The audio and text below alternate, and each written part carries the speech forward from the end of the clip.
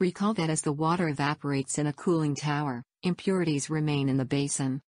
Makeup water from softener or other water supplies can be added to the cooling tower to replace the evaporated water. A softener is a machine that removes the hardness of water. It works similarly to water purifiers in the home. Over a period of time, the amount of impurities that accumulate in a tower basin increases. This will accelerate the scale formation on condenser tubes. A small amount of water is drained out to overcome this problem.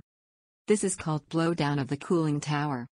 The condenser water system consists of shell and tube condensers, condenser water pumps, condenser water piping, and cooling towers. Cooling towers are a large box designed to remove heat from water by spraying it down through the tower.